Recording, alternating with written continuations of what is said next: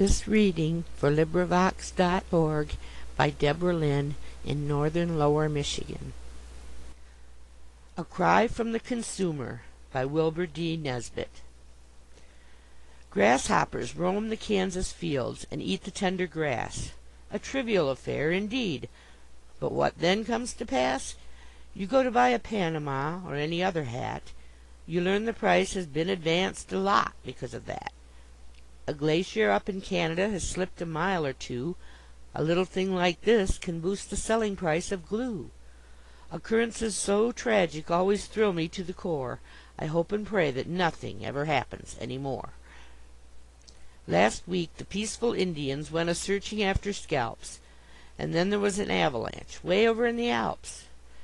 These diametric happenings seem nothing much, but look, we had to add $1 to the wages of the cook.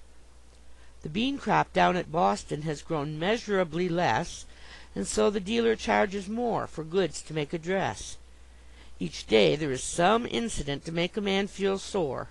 I'm on my knees to ask that nothing happens any more.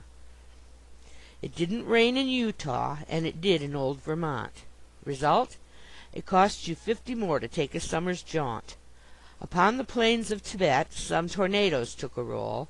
Therefore the barons have to charge a higher price for coal. A streetcar strike in Omaha has cumulative shocks. It boosted huckleberries up to 20 cents a box. No matter what is happening, it always finds your door. Give us a rest. Let nothing ever happen any more. Mosquitoes in New Jersey bite a magnate on the wing. Result, poor consumer feels that fierce mosquito's sting. The skeeter's song is silenced, but in something like an hour the grocers understand that it requires a raise in flour.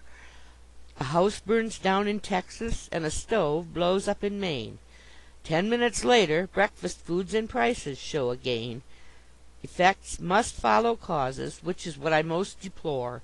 I hope and pray that nothing ever happens any more.